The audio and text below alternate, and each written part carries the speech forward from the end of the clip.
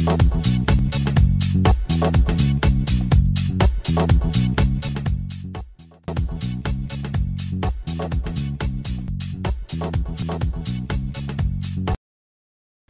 it's Eric from Axis.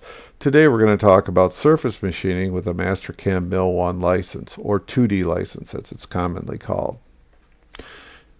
On your screen you should see a solid model, a little bit different than the wireframe a lot of you 2D guys see every day. Can I machine this with my license? Absolutely. Let's start working through the process. First things first, let's do a little bit of geometry interrogation. I'm going to hit my statistics button and it says I have 1 solid and 4 lines. From there we're going to move up to our dynamic analyze and we're going to be looking at some radiuses. If I select the face of the radius, it's going to come in and it's going to give me, amongst other things, my radius size. We'll move on, again using the dynamic, to checking for draft. In this case I'm looking to see if there's any draft on that wall. There was none, so it showed me that there was 0 draft. We'll now move into our stock setup. As you can see, this is a pretty good sized piece of steel. We'll jump right into our tool paths. Mastercam MILL1 license for a couple releases now have included the OptiRough cutter path. It's a really good rougher. Matter of fact, it's probably the best choice in roughers inside of Mastercam at this point. So let's select our geometry. I'm going to set my wall stock and floor stock to leave 20 thousandths. I'm going to go into my toolpath control. I'm going to use automatic boundary set to silhouette. My strategy is to bring the cutter in from the outside, and I'm going to turn skip pockets off. The cutter I'm going to use is going to be an inserted 1-inch mill bull end mill with a 62 thousandths radius. I'm going to set my spindle speed, my feed rate, and my plunge rate at this point.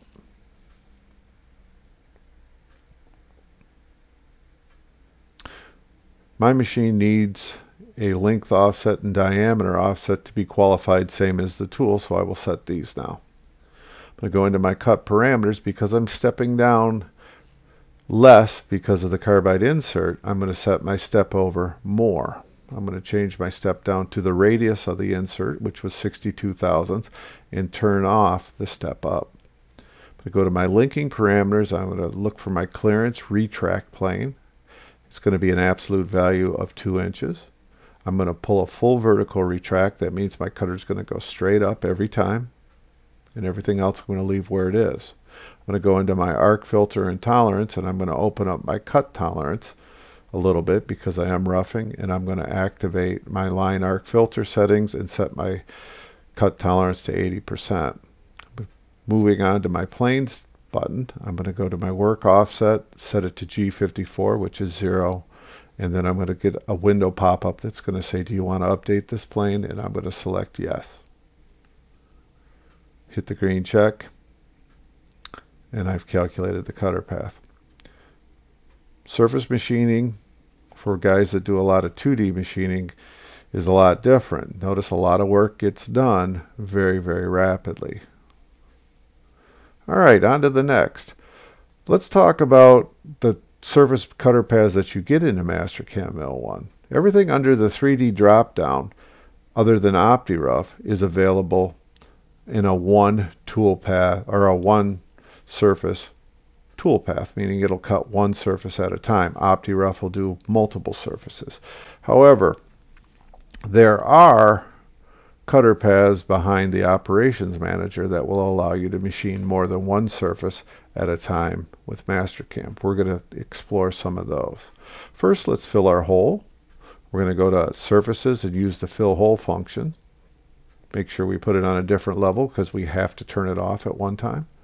Now we're going to go in and do a semi-finished cutter path. So we're going to go to Mill Tool Paths, Surface Finish, and then Multi-Surface Parallel. We're going to select all of our geometry again, and this time we're going to have to qualify a containment boundary, and we're going to use the 4 lines that are included in that model. We went in and did our research in our geometry interrogation, and we're going to decided that we could use a 5/8 ball, so we're going to select that. We're going to set our speeds and feeds a little bit differently this time. Instead of just punching in a number, we're going to set our surface foot. In this case, 600 and a feed per tooth. Mastercam will update speeds and feeds based off of that. Still have to hit your plunge rate manually. We're going to set stock to leave. In this case, for a semi-finish, we're going to leave a little bit of stock. Set our machining angle. We're going to turn on our gap settings, and we're going to make our transitions as smooth. We'll hit the green check, and we're going to go out, create the cutter path. A nice semi-finished cutter path. No lifts, one in, one out. Works pretty good. We're going to do something a little bit different. Instead of redoing the whole cutter path, we're going to copy this cutter path and paste it below. We're going to make some tweaks to it as turn it into a finisher. I'm going to reverse the cutter path coming back the opposite direction. I'm going to set my step over based on a finish that I desire. In this case, I'm going to say 1/10. Mastercam updates based off of my wants. I'm going to come in, readjust my stock to leave. Back into my parameters, we're going to use the same cutter. We're going to review our plane settings. Again, a little bit different place, but it's still there. And we're going to come back and machine that cutter path. So we've roughed, semi-finished, and finished. It leaves us with one more cutter path to cut. And you take a look at the finish. It's pretty fine for a step over on a block that large. So we're going to go turn off the surface we created, and now we're going to focus on the pocket that's left. You know what? Because it's straight up and down, I think I'm going to use an area mill. 2D cutter path. I'm going to use automatic area, select the solid face. I'm going to preview the chain. Go grab another cutter. In this case, I think I'm going to use a 1/2-inch bullnose end mill. Speeds and feeds, length offsets, all have to be set.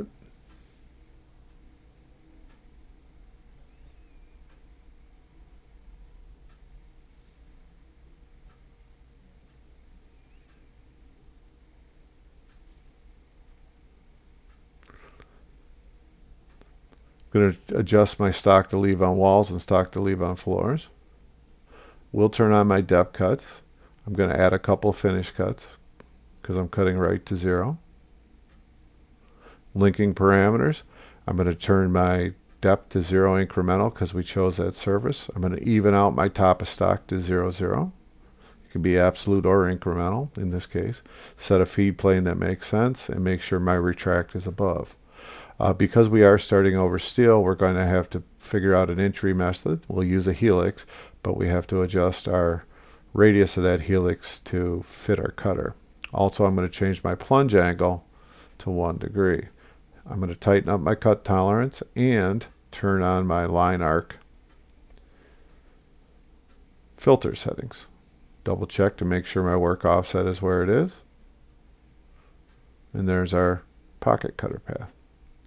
So we've manufactured this part with 4 cutter paths. Let's run it through Verify and see if indeed we got what we expected. And there's our roughing. That's the OptiRough. For my 2D guys, surface machining allows us to do a lot of complex shapes without a lot of work. Could we have done this in wireframe? Absolutely. There'd be a lot more cutter paths though.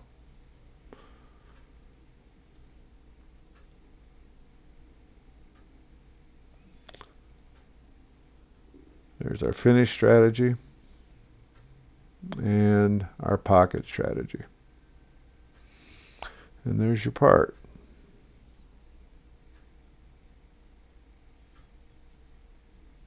Now, let's go in and let's send this to the machine, or let's post some G-code for it at any rate. So we're going to hit our G1, make sure all 4 or toolpath group 1 is selected. Post our part, give it a name. I like to send everything to my NC folder.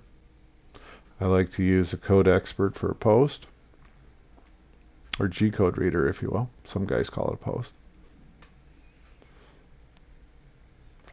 Guys, once your G-code is posted, take a second, review it. I'm just kind of skimming through it for this video, but spend some time, make sure things are working right.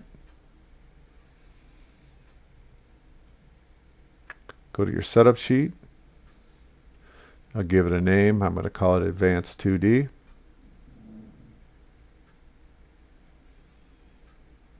I like to use the Mill2 setup sheet inside of Mastercam included with Mastercam. It's a lot shorter. Basically gives you a setup, cycle time, and cutters that you used, and minimum, maximum Z. Pretty much everything you need without a lot of the extras. I'll save it as a PDF, and when I send the file out to the floor, what I'll do is I'll send the setup sheet and the NC file together. And I'll keep them together in case we ever have to run this job again. I won't have to come in and program it. And that's about all there is to it, guys. Thank you so much for watching.